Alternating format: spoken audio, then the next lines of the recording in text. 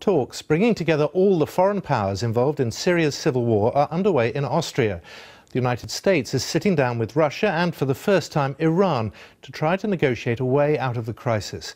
250,000 people have died and half the country's population have been forced to leave their homes. Our diplomatic correspondent Bridget Kendall is at the talks in Vienna. And Bridget, is there any cause for optimism? Well, I think there's some cause for optimism, Simon. The very fact these talks are taking place and all these countries are represented around the table, including, crucially, the Iranians, is being seen in itself as a good sign. And what we're gathering this morning is that the talks have overrun almost by an hour now. Perhaps you can see, well, behind the tram, there are journalists waiting for participants to come out, but they're still talking.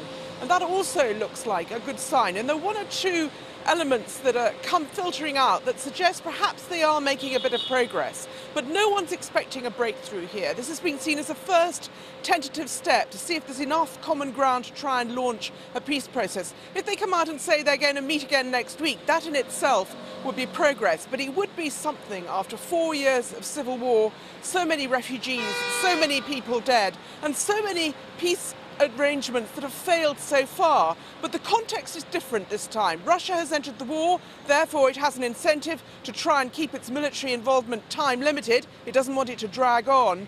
Iran is now seen more as a partner, especially after that nuclear deal that was signed in the summer.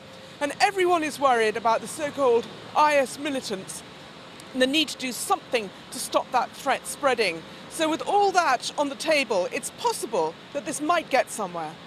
Bridget Kendall in Vienna, thank you.